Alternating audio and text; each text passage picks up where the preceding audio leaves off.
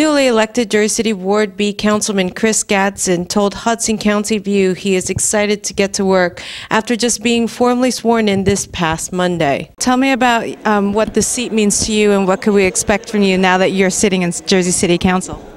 Well, the seat means a lot. I just want the residents to expect a sense of advocacy, just expect us working together, just us being collaborative, and for us, just really becoming like a real community down there in Ward B. So this is a lifelong yearning and passion that I have, and I'm just encouraged. I'm just excited about this new opportunity to be Ward B's advocate, and I'll just just being a servant inside of the community. So I'm excited. I got a lot of work to do. I got a lot of people to meet. I got a lot of coalitions to build.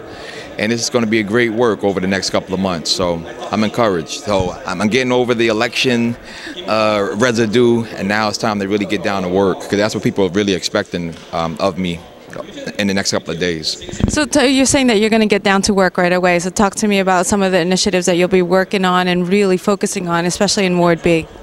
Well, some of the first things I would like to do is that everyone inside of the ward has different needs, but I think the main need that really is coming about is just the whole appearance of the West Side, working on cleanliness and working on just cleaning up West Side. I think that's one of my first, major initiatives. The second major initiative that I really am endeared to is kind of like getting these schools opened up so we can get these kids off the streets. We give them a little bit more recreation, because we spend a lot of time getting recreation in the summertime, but our kids are dormant right now. So I'm going to work with the freeholders.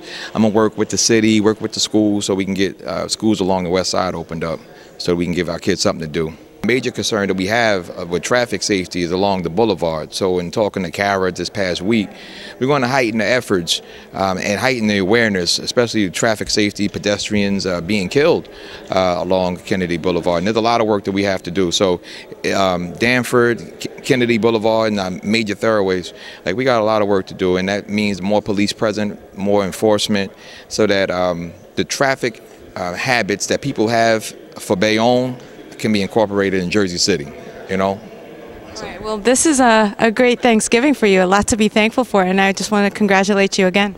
Oh, no, thank you, and you have a great Thanksgiving yourself. Hudson County View, the eye of the community.